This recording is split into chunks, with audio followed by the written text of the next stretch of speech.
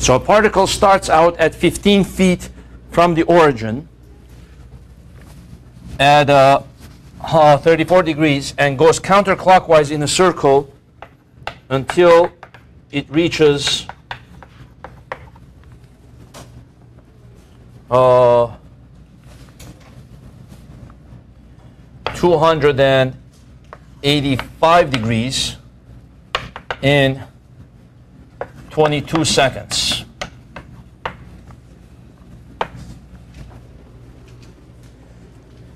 I want us to be able to do the similar thing with this problem. Find its average speed, its average velocity, average acceleration. Okay. For this, I want us to do right here. Average speed, average velocity, average acceleration, and instantaneous acceleration. And we're going to be able to see some stuff from here.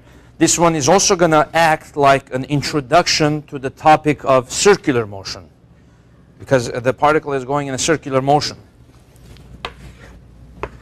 So the particle starts here at 34 degrees, 15 feet, and goes in a counterclockwise this way until it ends up 285 degrees.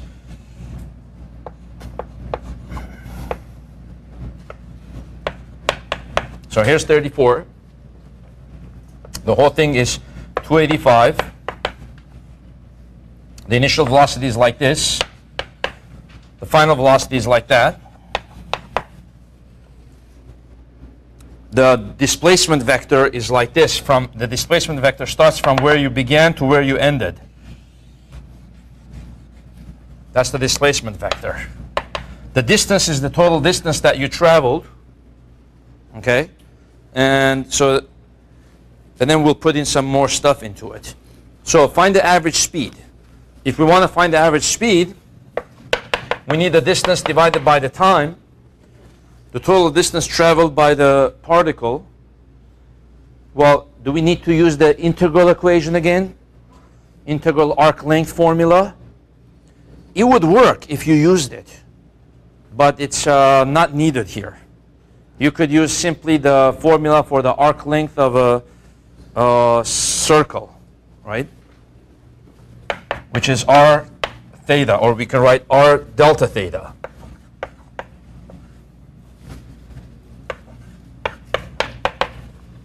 That's much easier now instead of doing the integral. So the radius of the circle is going to be 15 feet. The change in angle, now what's the total angle that the particle went? 285 degrees minus 34, right?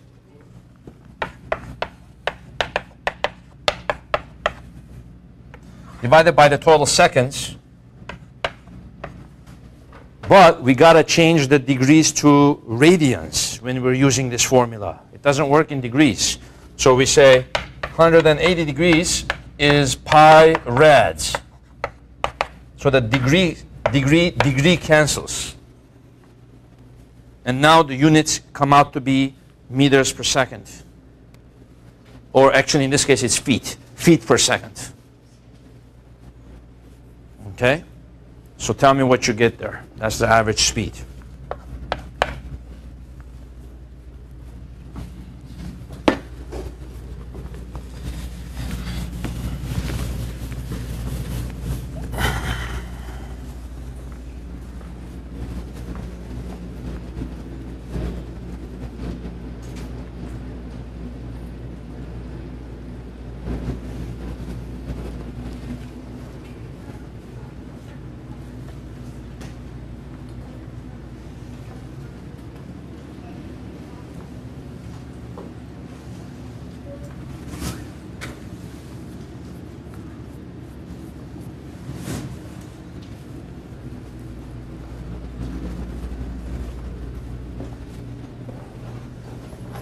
Nine, right?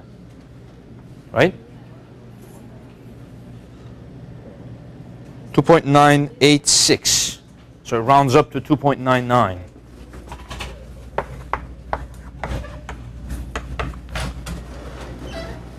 right?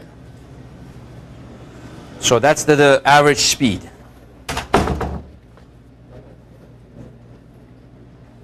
Okay, now average the displacement. Now for the displacement, the easiest way to do that one, even though you could do this with vectors, you could calculate the initial position of the displacement is r final I hat minus let's see here. The displacement is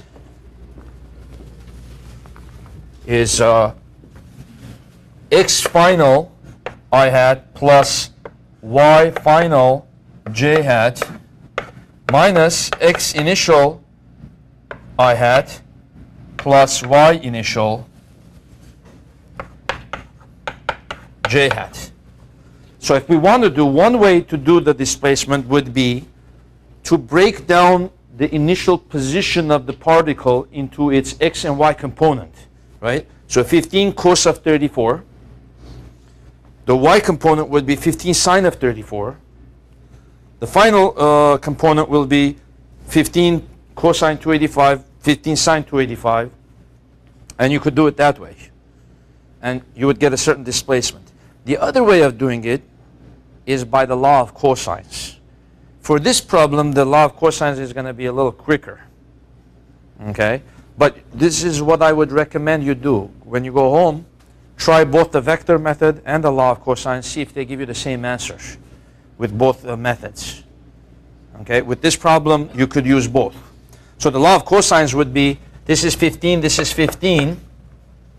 Right? So you would get a triangle like this that looks like this.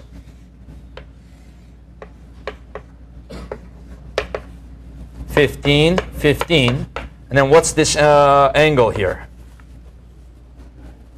This angle right here between here and here. Well, 285 and subtracted from 360 is what?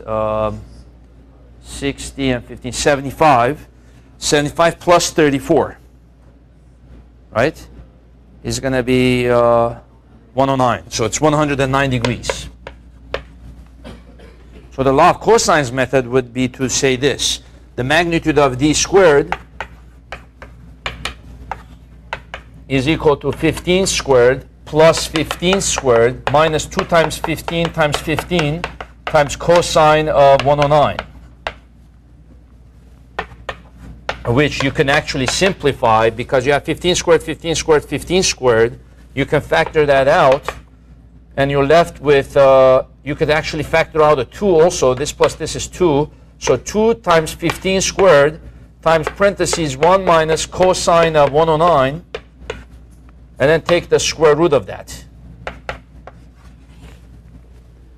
So magnitude of d is square root of 2 times 15 squared. Well, the 15 squared even comes out. So magnitude of d comes out to be 15 times radical 2 times 1 minus cosine of 109.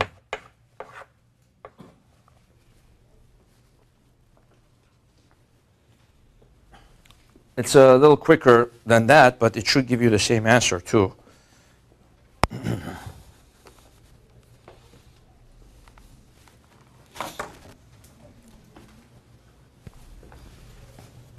And you should check to see, it should be, let's see, when we calculate the velocity, it should be less than the average speed. Here, this is the magnitude of the displacement.